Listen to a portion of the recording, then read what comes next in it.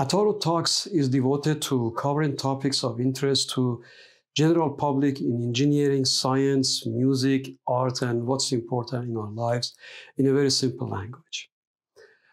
This video, however, is an exception, and it is meant mainly for structural engineers. This video was recorded back in 2013 with John's permission, and it's really a classical lecture that every structural engineer must listen to at least once. So watch this video if you have some basic knowledge of engineering or are a structural engineer or just want to learn about engineering at the very technical level. John Fisher in this video explains how we as bridge engineers make sure that our steel bridges survive despite being subjected to years of very heavy truck traffics. He also elaborates on what we can do to prevent corrosion of steel bridges. He also shares his thoughts on what he believes to be the best bridge deck system that can survive more than 100 years. John Fisher is the greatest living bridge engineer of our time, no questions on that. If you would like to learn more about John at the personal level and get a little more familiar with his thought process, you can watch a video that I posted back in the February of 2024, and the title was Conversation with Greatest Bridge Engineer of Our Time, John Fisher.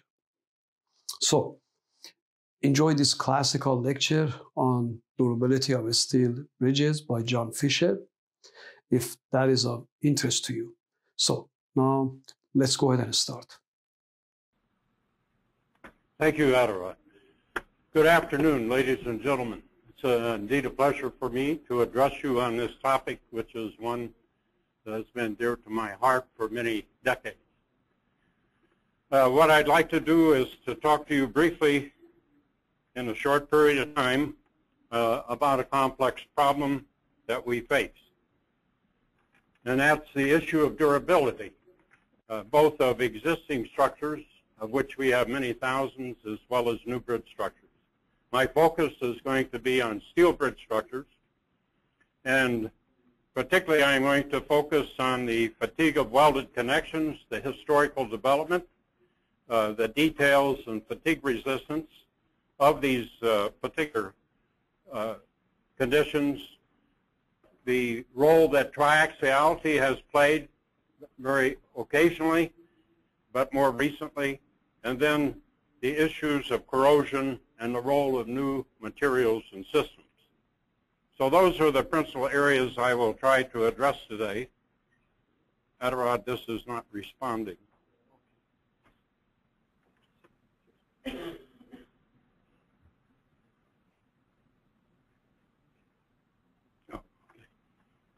The early research that significantly impacted the path that was taken was the actual road test that was carried out between 1958 and 1960. And during the course of that road test, which involved a number of bridges, both steel, reinforced concrete, and pre-stressed concrete, it was demonstrated that cracks could develop as the bridge was subjected to the cyclic loads that passed in the form of trucks that were driven around the loops. These cracks were found to form in the steel bridge structures at the weld toe. In the 1960s, as a result of ongoing work that was started as a result of the Asheville Road Test, primarily the National Operative Highway Research Program, a series of projects were undertaken in which fatigue tests were carried out on large-scale welded details of components, and basically in the beginning starting as a statistically designed experiment that would allow us to separate the many variables that were said to be a significant factor in fatigue. Those would include such things as the minimum stress, the maximum stress, the stress ratio, material, and details. What we found in the course of that study is that basically fatigue crack forms for two reasons, particularly in welded systems, and that is they form from internal flaws from a number of details or from the weld toe. And at the weld toe, there are discontinuities that exist in all welded systems as a result of the process.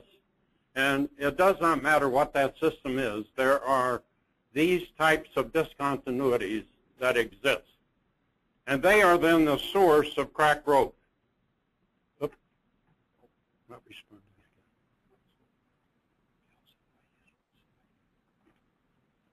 They are the source of crack growth, which you can see on this particular slide shows from those discontinuities that exist at the weld toe in a high stress concentration region, we have then a semi-elliptical crack that forms and propagates.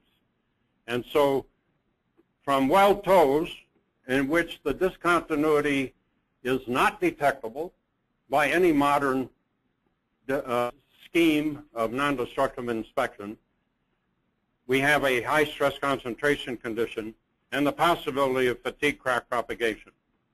What we found then when we looked at this in terms of the statistical variability was that the effects of minimum stress, maximum stress, the R ratio were not significant factors. There was only one primary variable, and that was the range of stress to which the element was being subjected.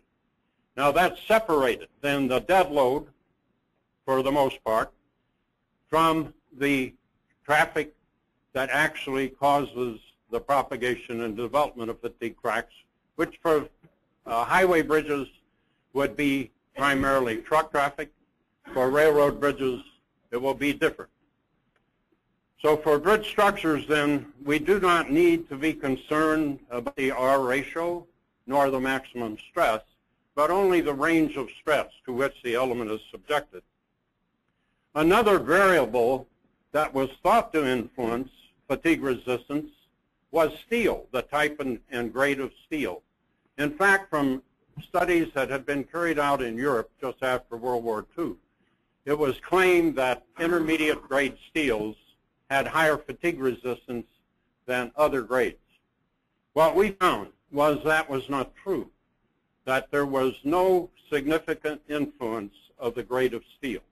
Whether we were dealing with a carbon manganese steel of a low yield point, an intermediate grade steel, or a high strength steel, they all, for a given detail, had identical fatigue strengths. And again, that is represented, as you can see here, for both the upper bound for welded details, which is when the fatigue crack develops from those internal discontinuities, to a lower bound, which is the crack propagation from the weld toe. Now the primary reason why that there is no significance for these other stress variables is the fact that in welded systems we have residual stresses from the welding process. This welding process then provides for a locked-in stress that is in equilibrium on the cross-section and is called a residual stress. And at the weld toe, what we find most of the time is that that stress is near the yield point in the zone in which much of life is exhausted. And hence the dominant effect then, and the reason that there is no R ratio influence is because this residual stress is always there. So when we look then from the statistical evidence for a detail in which we had hundreds of test data at many levels of stress range, we find that we have a log normal distribution of life. Now the log normal distribution, one must remember, is not on stress, it is on life. All right, so for all levels of life, all levels of stress range, then we have a log normal distribution. And then this exists for all welded details. And so for fatigue design, what we have taken for the resistance side is the fact that we make use of 2 standard deviations from the mean to the lower bound. And that lower bound then has been established, which provides a 95% confidence of 95% probability of a crack developing and is based on the experimental database. That is where the resistance side of this problem comes from. And hence, in the AASHTO code, as well as the AISC specifications, and most other specifications worldwide, fatigue design for systems, welded structural systems, is based on the stress range. And we have then a classification of details that represent, for the most part, the nominal stress condition. Does not in fact, it incorporates, because of the different classes, the stress concentration effects that are associated with each of those details. And in 2009, the types of detail conditions that are indicated in the current specifications, both the AASHTO code and the AISC code states, typically provide the comparable conditions in this pictorial form that provides you an aid to establish what you should design for. Now, the other side of resistance, when we come to the actual structural system, is a function of the variability in loads. We know that the transportation system, whether it be the roadway or a railway, is traversed, and those bridge structures are subjected to a combination of conditions. For the most part, the response of the structure to generally a single vehicle load. There is some effect of adjacent lanes, but for the most part, for most bridge structures, even including long span structures, where only the local effect normally controls, such as a suspension bridge or other type. When we look at the load spectrum, we find that it really has not changed in significant ways from decades ago. And if we look at existing spectrum today, we find that for the most part in the highway system we have a bimodal distribution, in which the lower mode is not really that significant. And in the higher modes, we see that we have variability, we have maximum loads that can be significant. Now, we represent and can represent that spectrum of loads with an effective stress, which is shown as a vertical line. And that's because when we look at the response of actual details in real bridge structures, we find that they provide stresses that are comparable to that spectrum, that there is this variability.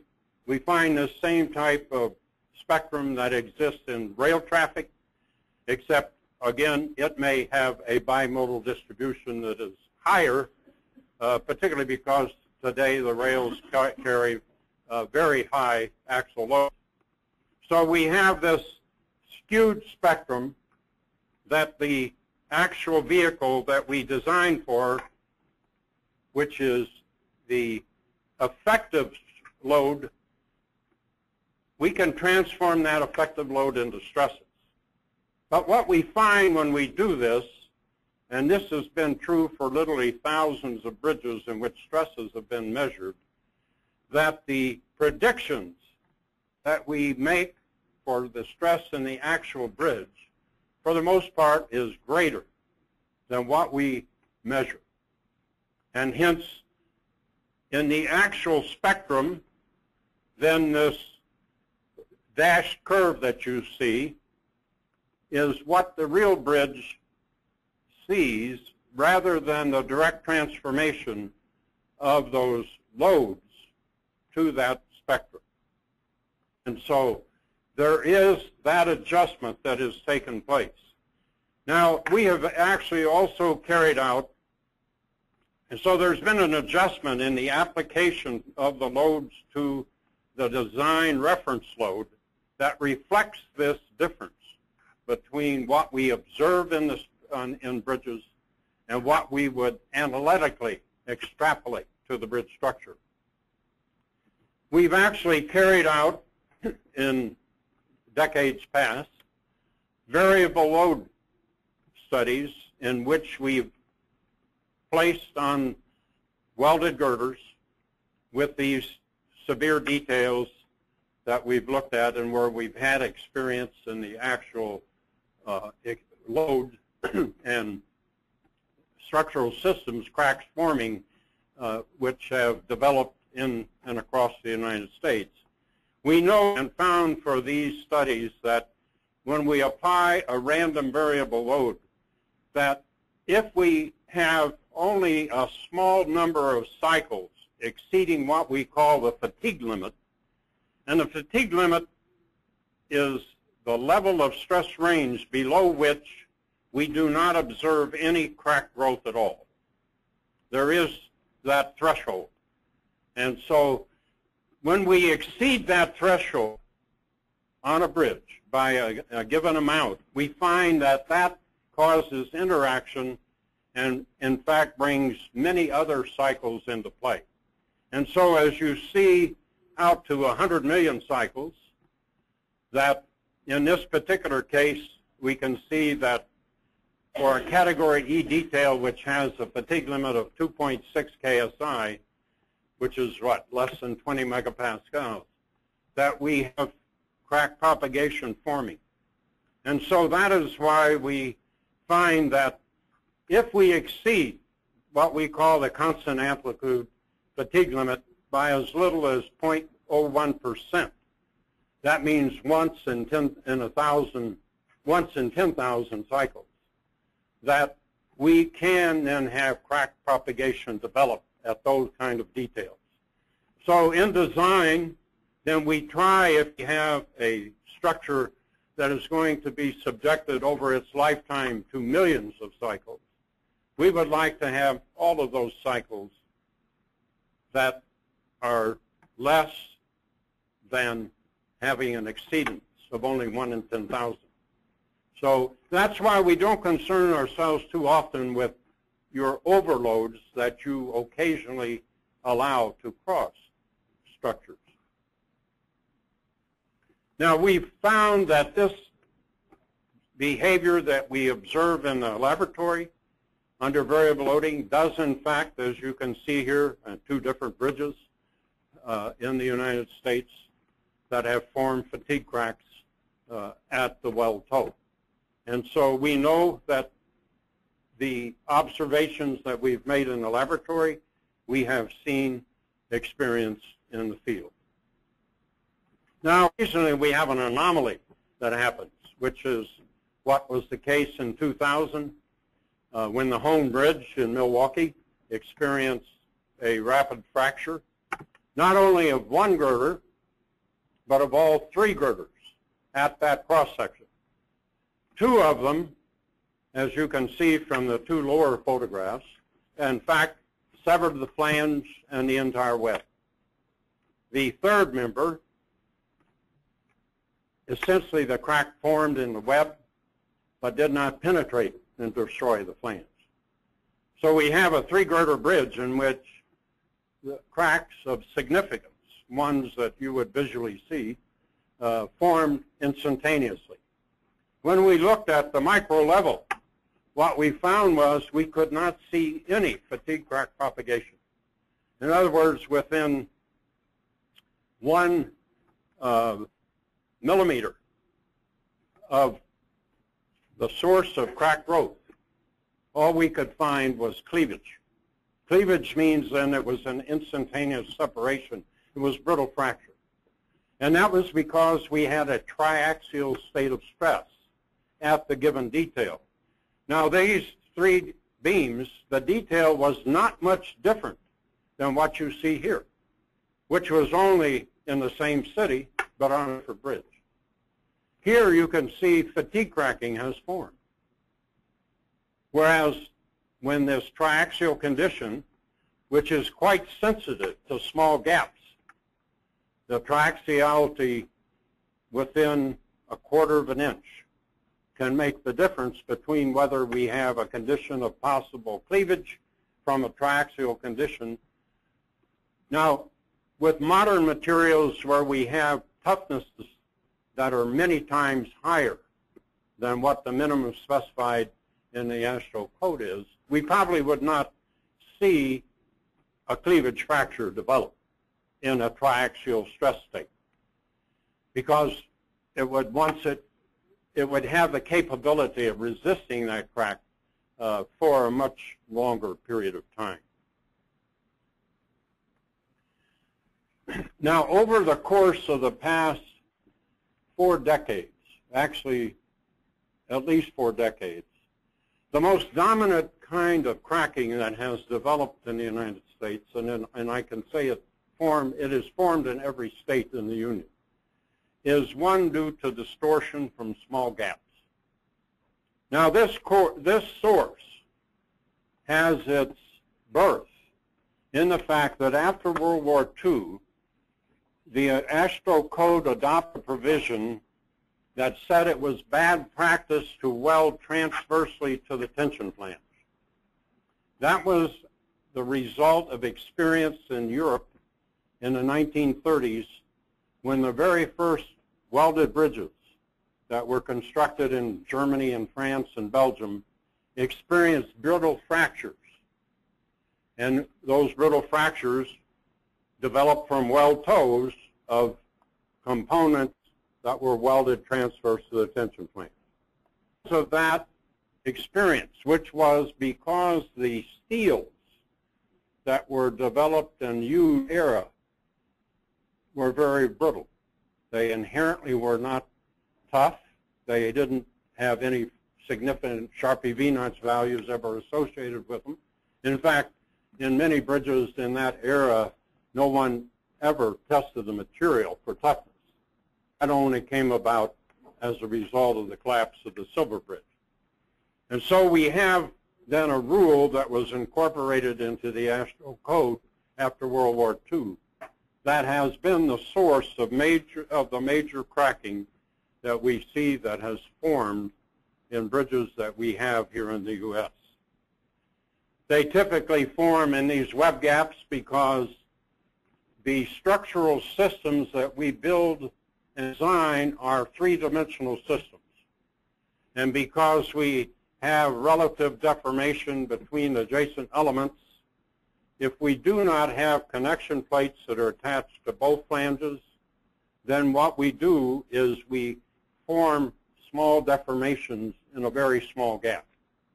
And what that does, it elevates the cyclic stress from a condition that would be acceptable if we were not sorting the web out of plane to one in which we distort the web out of plane, and as a result then we grow cracks from the weld toe along the web flange weld as well as at the end of the transverse connection plate. And we've made measurements on many bridges in which this is demonstrated to be true. This is a particular bridge that was in West Virginia. You can see when trucks cross that structure in one lane, they deform the gap. And within the gap, we have a high stress. And then when a next truck comes along, it deforms it the other way. And when we look at this from a rainflow count of the random variable spectrum, then what we see then is that we have an amplification of the stress cycle that occurs between these vehicles, which cross at separate times, but in line with one another. And so that's why we find, even today, structures that were built 40 years ago that suddenly have some of these cracks developing as we speak, because it has taken that long.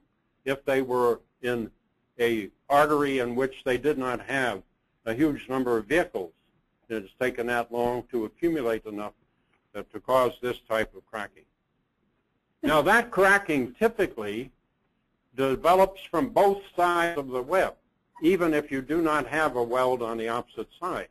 And that's because the out-of-plane deformation, as the deforms from the side where the weld toe, as we deform it, then the residual elements that are on the opposite surface result in a crack initiating from the opposite face.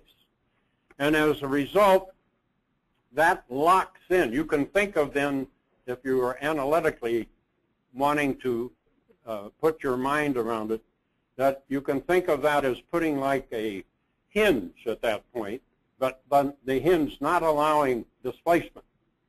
And hence, as a result of that, if we have this type of cracking, sometimes we can stop it by just drilling holes, but other times the holes don't work, and we need to do other things, such as you can see from this structure where drilling holes did not stop the crack. And so you needed, in that case, to retrofit and stop the deformation.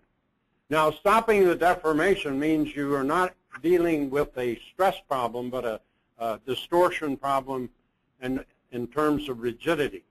And so you don't want to try to stop with a small element that you're adding, because the deformations will not be brought to a minimum. And so you want rigidity and not continued deformation. In other cases, it might be possible to soften. Yeah, I know you no longer probably think of this in terms of slope deflection, which prior to the age of computers you may have used to calculate your stresses. But as we make a gap much bigger, then we have a significant decrease in the stress that can occur in that large gap. And that has been shown to work in a number of structures that have developed these kinds of cracks, and could be used as a design criteria for even a new structure. Now, there are some systems, particularly if you're in the course of designing a bridge, perhaps using tubular systems. In tubular structures, there is, and this is the case, for example, with your signs and luminaires, in which you do, in fact, have out-of-plane distortion. In fact, one of the primary sources of some of the fatigue cracks has been the base plate has not had adequate thickness. And not only that, often a hole has been cut inside to allow wires to go through and water to drain. And so basically the base plate was too flexible. In that case, then nominal stress, which is what we have used more frequently, and that's for planar systems, that's probably the best way to go. But there are conditions that may require you to use a local stress, sometimes called the hotspot stress, to do that. And that's been done, for example, in the new ASTRO code for sign structures and luminaires, in which significant work was done in the HRP program at Lehigh and looking at this particular problem. Now, there is a hooker, though, with that particular type of approach. That approach is based on crack growth.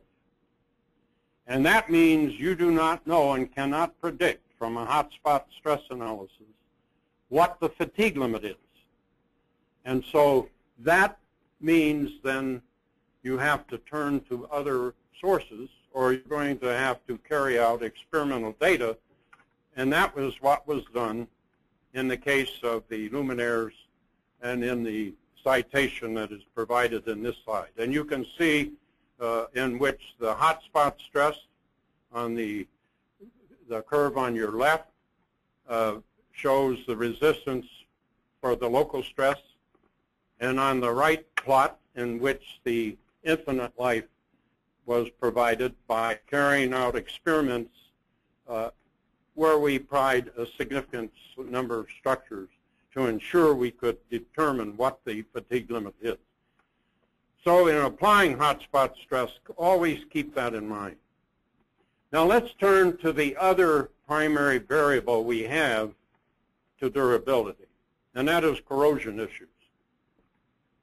There's a loss of section and pitting that we have to deal with. There are changes in the structural assumptions. Corrosion can change the structural assumption. And so we want to look at cracking due to pack out, and the role that weathering steel has. Now, open bridge joints should not exist. We should not be building bridges today that have joints that are open and in which we are taking salt and debris and dirt and dumping it not only on the road surface, but we're destroying the structure beneath it. So open bridge joints should be eliminated. We should not be using open bridge joints.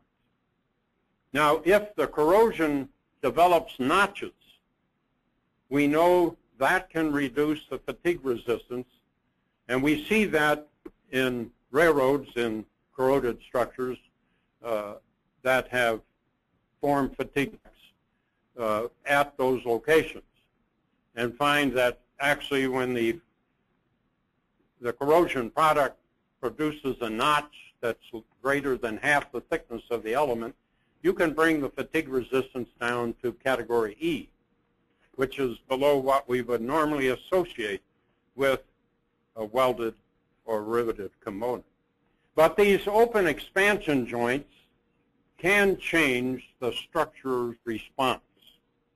And we saw that when the Mianus Ridge Bridge collapsed back in, 1983. That collapsed because corrosion product developed. That corrosion product, as you can see from the bottom of the pin where the washer spacers have pack out, and in fact then on the outside that push the pin hanger to the end of the pin. And that in turn resulted in a fatigue crack forming because of a massive increase in the bearing pressure. So we had complete collapse of that structure because prior to the event in which the last hanger separated, the hanger that remained on the bridge was the inside, and it had already failed long before. So this failure occurred because there was not only deformation that took and pushed the hangers to the ends of the pin, but it also introduced stresses and caused the structure to not act like a pin system.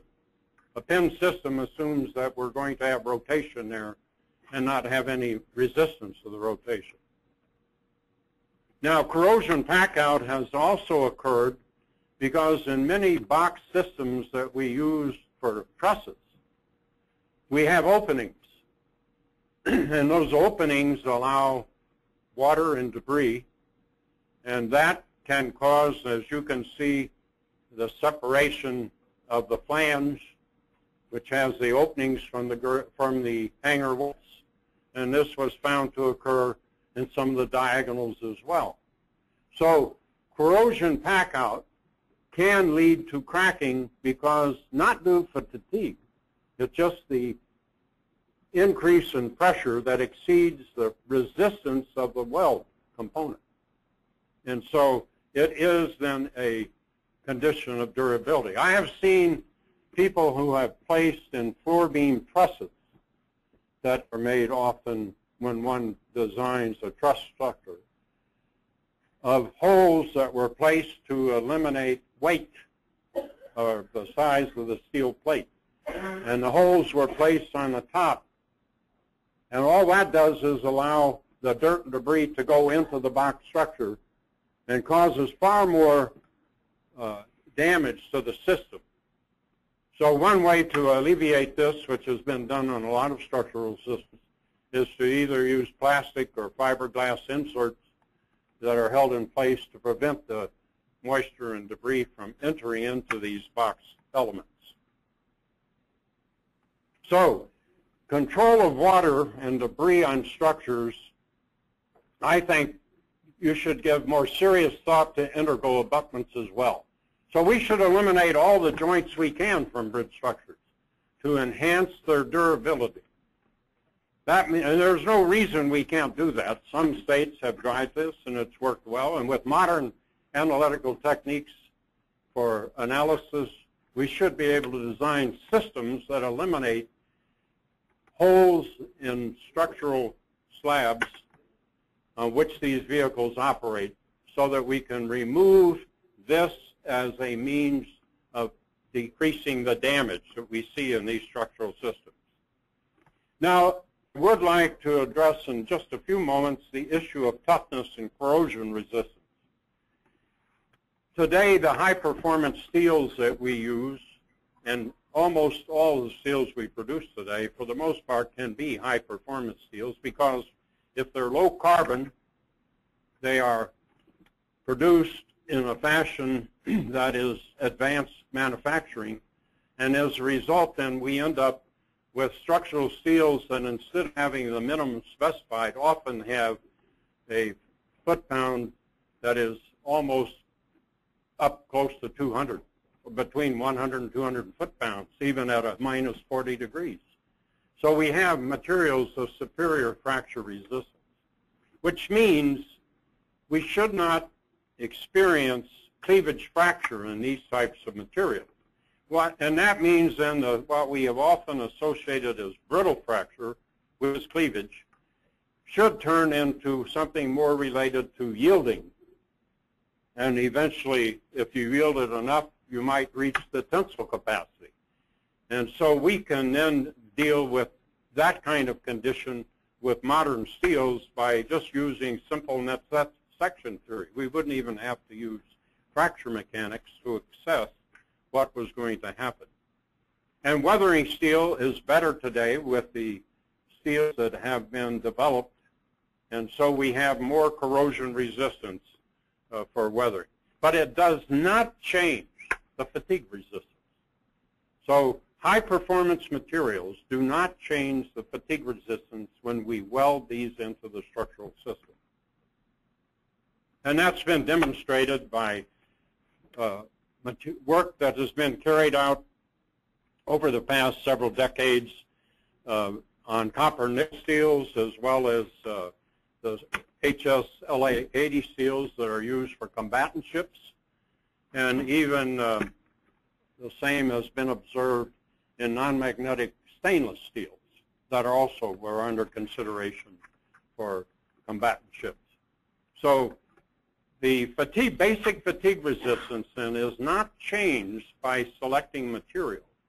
It is changed by your proper use of the stress cycles and details. So fatigue is a detail issue. The details matter. They count. Now I'd like to address another aspect, I think, of the future, and that is the use of orthotropic deck systems. I think orthotropic decks, in my opinion, have the only possibility of producing a slab system on each structure that will give you more than 100 years of life. We have carried out tests, for example, on the Williamsburg Bridge in developing the data.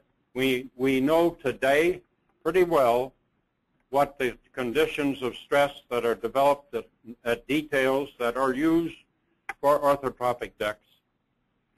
This is a detail then that was developed and used on the Williamsburg Bridge. We have carried out enough tests that we can relate that to these details in the experimental data that we have in the database, so that we have some confidence for the number of details and what their fatigue resistance can be.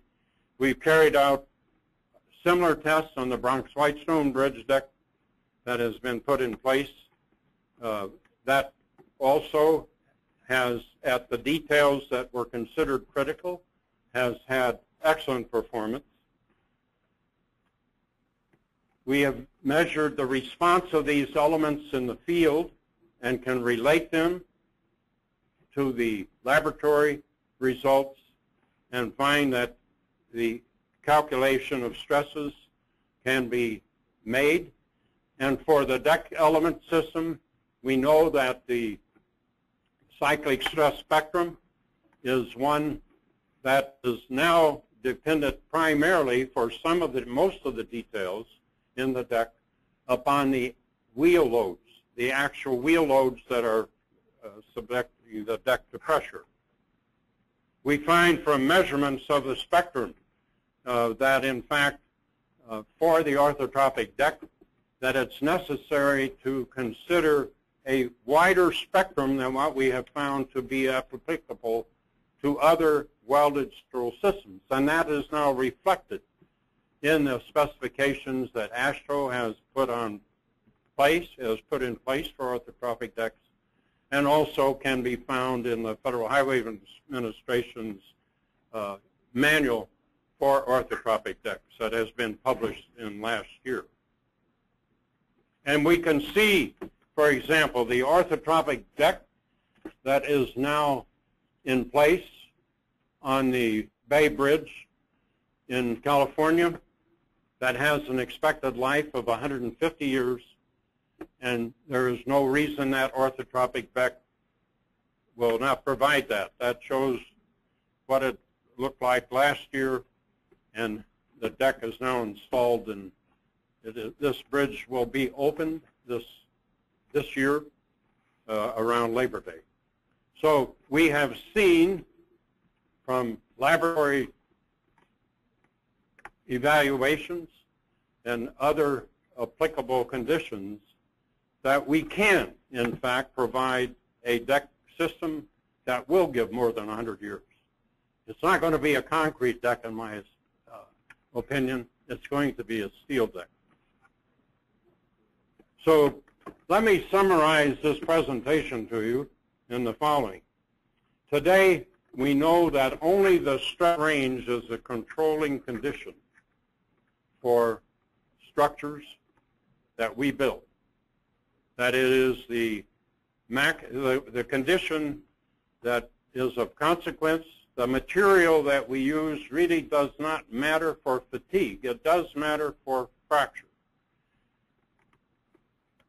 That means, in essence, details are the primary source of potential problems, and hence it is the design of details that is the challenge for you in making bridges that are going to have long-term durability. So they are the cause. We know we need to keep bridges clean, and we need to control water and debris. That has been demonstrated over to be the primary cause for one of the durability issues in steel structures.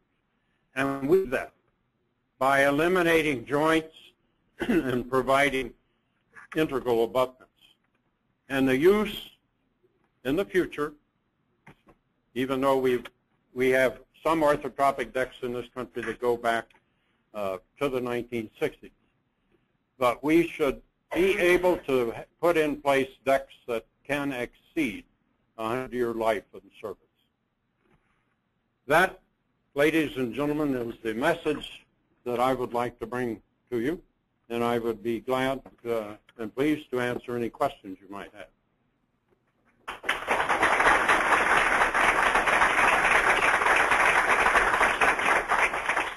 Okay. Thank you, John, for a very great presentation. And certainly, those of us who are the students of the bridge engineering, this is one of those lectures that you have to listen to it once. We have a number of questions that have received. And what is your recommendation for protecting the steel structures in the coastal area? Metallizing or galvanizing, do you have any thoughts on that, or weathering steel? Or maybe if I can expand this one, maybe now we have an 8 and 10 steel that's available. Your thoughts on those? Well, obviously, some types of stainless steel are very resistant. And on the other hand, though, not all stainless steels are resistant to salt water. And if you look in the stainless handbook, there are some that say you could only use them if they're in any water that is not, or in any spray that does not involve salt. So that would be an upper bound to resistance in the coastal area, and perhaps there are some of those steels if you can keep the structure clean, I think that's, to me, keeping it clean is more important than paint, from what I have observed. If you kept it clean and you didn't have joints, even if you were not too far from coastal areas, you would probably be in pretty good shape. But I find where most corrosion that I observed in areas was due to the fact that there's failure to keep structures clean. We allow dirt and debris to accumulate because we don't want to wash it. So keeping structures clean will be a means of enhancing it. And I do think zinc, although zinc has, I think for many coatings, about a 50-year life of oxidation. If you look at some of the experience we have with suspension bridge wire, in which oxidation can lead to eventually to pitting, and pitting can then lead even to corrosion, cracking. So to me, the more important thing is to keep it clean and keep water from getting and debris from getting on the structural system, which means eliminating the joints.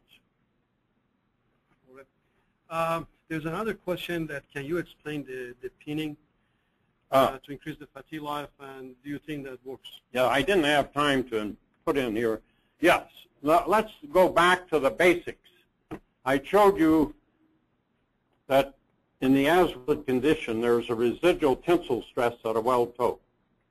Now, when we enhance, we know we can enhance fatigue resistance. In fact, we did this on the Yellow Mill Pond Bridge on I-95 in Connecticut before it was eventually replaced. That bridge was one of those that developed the fatigue crack on a cover plate. And in the early 1980s, that bridge structure was peened, air hammer peened at the weld toes, and that prevented any future cracking. Even when we peened, when we could detect small cracks in the order of a quarter-inch long at the weld toe, we peened those as well. And when that bridge was finally removed from service, which was in about 2000, we took some of the bridge beams that were peened experimentally back in the 1980s before the whole structure. We removed those and tested them in laboratory. We found there had been no subsequent crack propagation at all at those peen details. So what does peening do? Peening, ultrasonic impact treatment, air hammer peening, needle peening, what it does is that you introduce compression residual stresses at the weld toe. Those compression residual stresses prevent the live loads from introducing a stress range that is damaging because it's in compression. And as a result, then the crack does not propagate. So by putting compression in, we overcome the residual tensile field that exists there. And that's why these enhancement procedures are in use in many applications. They have been used in other type of structural systems, such as rotating shafts for sewage treatments, and for a number of applications besides some bridges. So peening is a system that can work, and I think it should eventually, actually UIT, ultrasonic impact treatment, is in the ASTRO construction specification.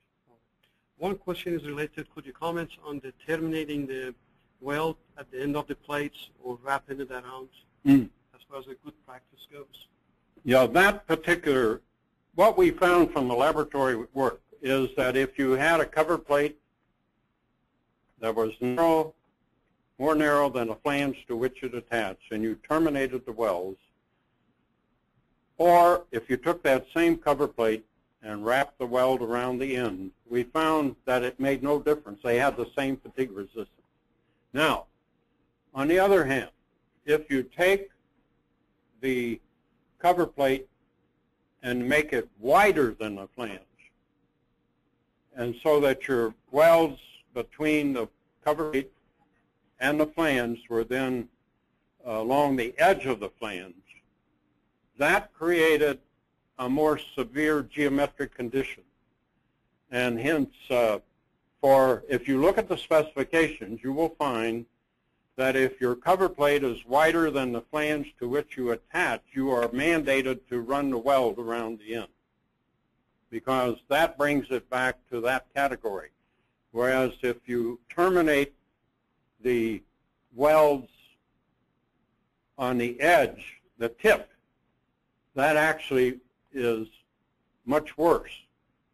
And you can analyze that as a fracture mechanics model and explain it in that terms, that's a condition. And actually, we have a bridge that proves that. There's a bridge across the Housatonic River in Connecticut that, in fact, had gusset plates that were welded to, it was a girder bridge with floor beams. And the gusset plates were welded to the floor beam flanges. They were big in order to accommodate the laterals. And they had welded only on the tips of the flange. And cracking developed in that, at that detail in about 5 years of service. And we had to peen it in order to stop it. So there has been both laboratory tests and field experience that verify that type of behavior. And the last question, John, is that what is your recommendation for if you have a bridge with the details that intersecting welds, what should be done? No, this is the issue of triaxiality again. If the material is superior, then it shouldn't matter, because that's what's done in ships all the time. Otherwise, you'd have water coming through these holes if you didn't seal them off. So it depends on the triaxial condition and the fact that you may introduce defects. If you have material, and the reason there's concern more than any is that we know in most of the older bridges the material isn't really great in the fact that it has super toughness. And so in that case, often what is done is to take a hole saw and cut a hole and open up and that particular area to one, remove whatever discontinuity that might be there, and two, remove the triaxial condition. Thank you, John. Just on that note, we like to again thank everyone for participating in this webinar, and thank you for coming down here and sharing your thoughts with us.